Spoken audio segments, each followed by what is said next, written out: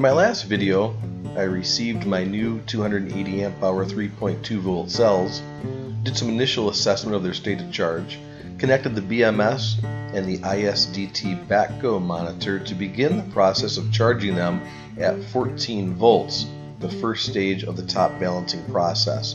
During this video, you'll see the top balancing process come to its conclusion. Okay, an update after 3 hours and 26 minutes of charging. As you can see, the cells have drifted apart through the charging process. We are still in 4S series mode, charging initially at 14 volts, and I've taken the battery pack off of the bench charger. The fourth cell, which currently reads 3.602 or 3 volts, was up to 3.65, which gave me concern, so I did shut down the charger and took a look at the variance between the cells, and it increased from about 55, 56 millivolts to 263 millivolts. So clearly cell number 4 was delivered at a much higher state of charge than the other 3 cells. Again, we don't want to charge any one of these cells much beyond 3.65 volts. So I'm going to let this pack rest for a while, and I have a couple of options. I can continue charging in 4S and turn the amperage way down and allow the cells to continue to charge and hope that the two products that serve to balance the cells, the BMS and the ISDT battery monitor that you're looking at, can close that gap a little bit. If that doesn't seem to be working with any rate of speed that is acceptable, I will disassemble the battery pack and will begin the first of a series of 3 charging sessions in parallel. At this point, I'm not particularly optimistic that these are 3 matched cells. I'm still hopeful I can bring them back into balance. We'll see how closely matched they are after we finish the next 3 series of parallel charges. After about an hour and 45 minutes of charging the battery pack in series at 14 volts, cell number 4, which was the highest voltage cell upon delivery, quickly achieved 3.65 volts. So at that point I stopped charging, let the battery rest for about an hour and a half, and I've now reassembled it in parallel. You'll notice that I've got 2 wire jumpers that I'm using in place of 2 bus bars. There were only 4 bus bars provided by the vendor when the batteries were shipped. But the battery is assembled now in parallel, and we have adjusted the bench controls on this power unit to 3.4 volts, and we'll let the battery charge at 3.4 volts until the amps drop down to 0, carefully monitoring this along the way. This is stage 2 of my top balancing process. To give you a visual about what I hope to accomplish, I put together something of a chart. The resting cell voltage upon delivery of the 4 cells is indicated in this second column. The cells arrived at approximately 3.28, 3.29, 3.29, and 3.33 volts per cell. So there was about a 50 millivolt difference. Having now put them together in series and charged them at 14 volts and let them rest, the resting voltages were 3.3 for the first 3 cells and 3.46 volts for the 4th cell. That's a 160 millivolt difference. Obviously there was a greater gap in terms of the cell voltages, which again needs to be closed through the top balancing process. So at this point, with the cells arranged in parallel and charging at 3.4 volts, we'll hope to slowly move those 3 lower cells up to catch up with the higher voltage cell. We'll be watching this carefully, and using the voltmeter to check the individual voltages of the cells, since as you can see now the battery management system and the backgo battery monitor have been taken off. So there's no cell balancing going on now, other than due to the fact the battery is connected in parallel and we have amps flowing freely between the 4 cells. We do hope to see some improvement. We'll let this go again, charging at 3.4 volts until we watch the amps drop down to practically nothing. As you can see, they're at 0.63 volts right now. When that drops to 0, we can safely assume the battery pack has achieved 3.4 volts. We'll let it rest, and the next 2 stages will implement an increase in the charging voltage at 3.5 and then subsequently 3.6 volts to try to bring all 4 of those cells up to a very comparable level of high state of charge. I've been charging for a couple of days now, and I've learned some important things. One, it's a slow process that I understood starting this, and number 2, it is important to take your time and learn as you go. So a couple things I have quickly learned. The plugs that came with my benchtop power supply for delivering the charge to the battery were really quite inadequate. At best, the wire gauge on these are maybe 18 gauge, and I wasn't carrying nearly enough amperage to the battery at the voltage level I was charging at. So for example, at present we're charging up to 3.4 volts, and the 10 amp benchtop charger is able to deliver 4 amps at that voltage. Well, of course, it's going to take more time the lower that amperage is. So what we can do is boost the voltage up to 3.5, and immediately you see that amperage jump to 9, almost 10 amps, which is the capacity of this charger. And that will get us to the 3.4 voltage target that we're using as our first waypoint, if you will, much quicker. And what I have done to accomplish that is swap out the connections that came with the benchtop to a much heavier wire gauge, and I'm using 12 gauge wire, and made a couple of cables that could be connected from the benchtop charger to the battery to again improve the ability to deliver more amps more quickly to the battery. Well, good morning. It's a Saturday, and if you recall, I started the process of assembling the battery for the first time in series, charging it at 14 volts, and beginning the process of top balancing back on Monday. It's been fully 6 days, and as you can see, the battery pack is still assembled in parallel. And to give you a visual of what's been going on over these last 6 days, I've continued to work on the chart that I prepared. So to bring us back up to speed, upon delivery, the 4 cells were not balanced, one particularly cell 4 being well out of balance in relation to the other 3. Cell number 3 came clearly at a very high state of charge relative to battery cells 1, 2, and 3.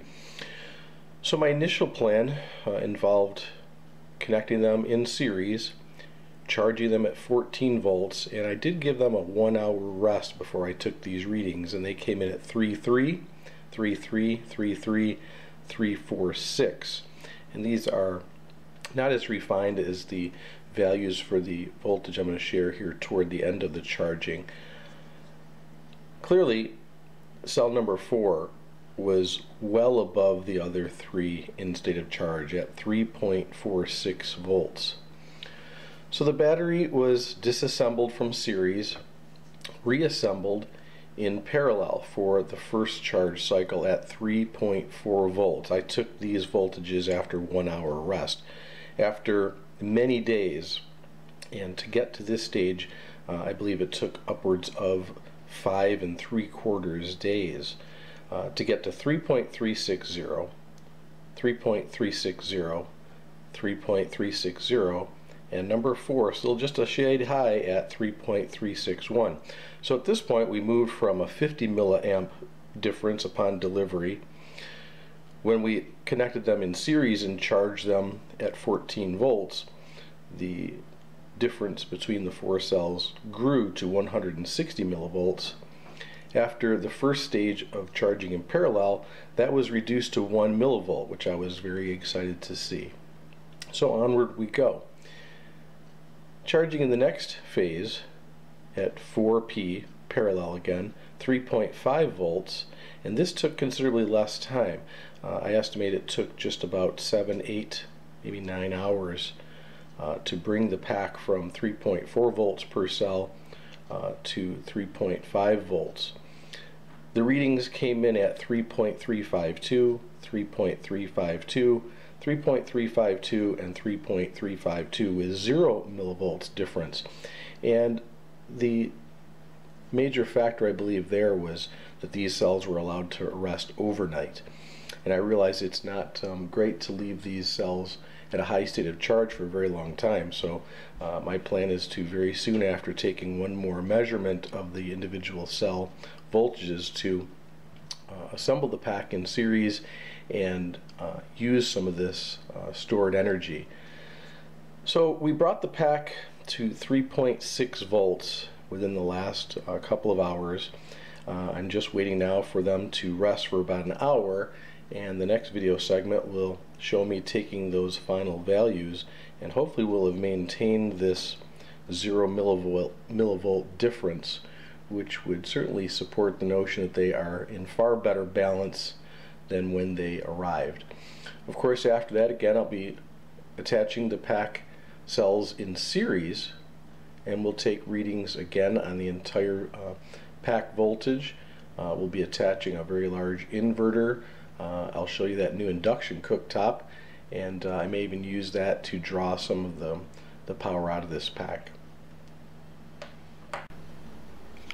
As you can see, I've now taken the bus bars off, and we're going to take some voltage readings on each of these individual cells, and hopefully you'll be able to get a view of my multimeter as I do this.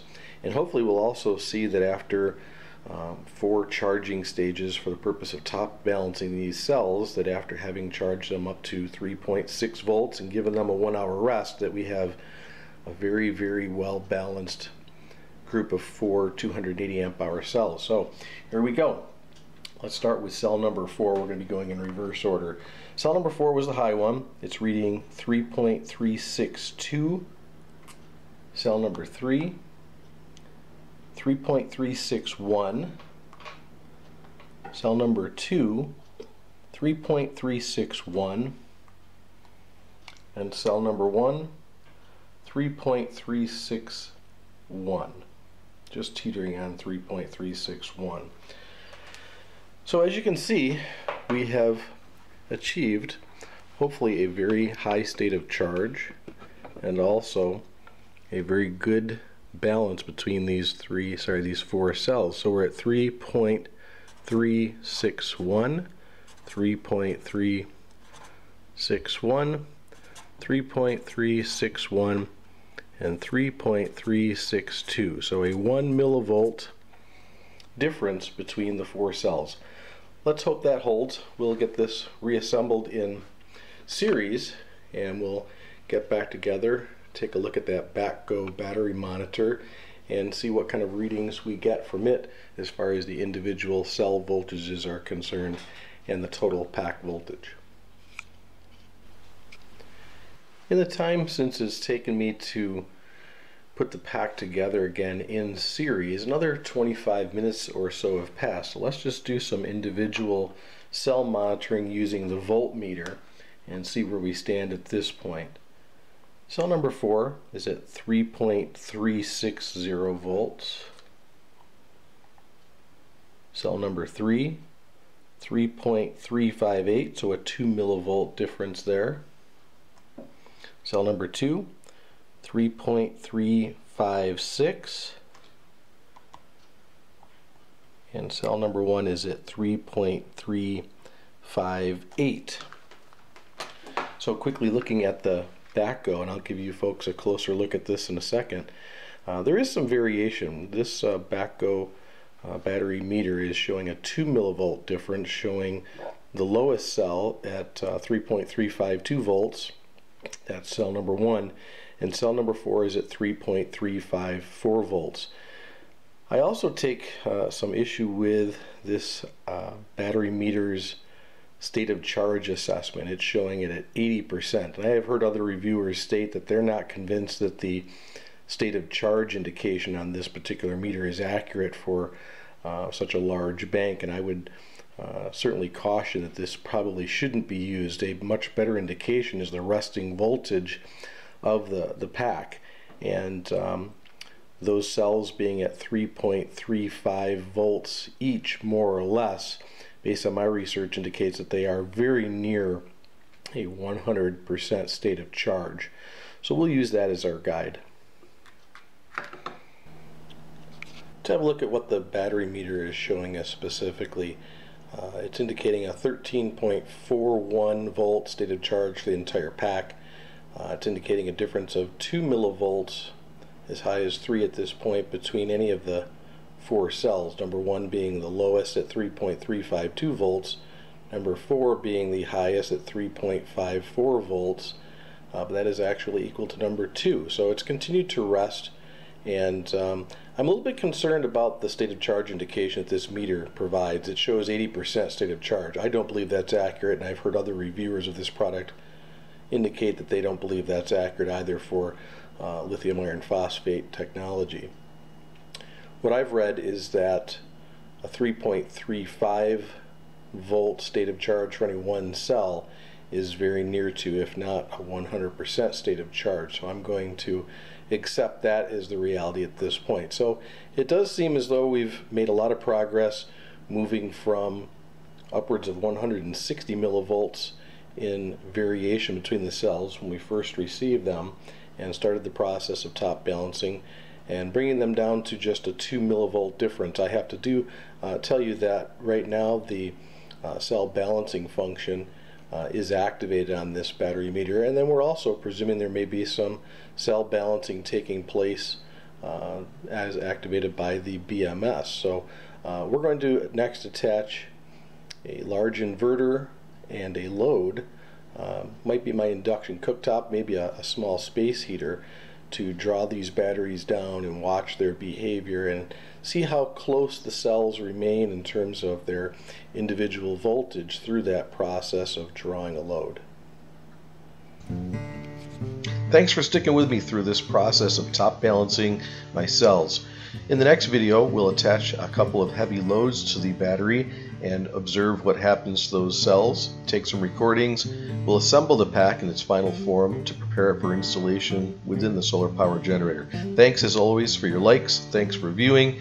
Please subscribe if you haven't done so, and we'll see you again soon.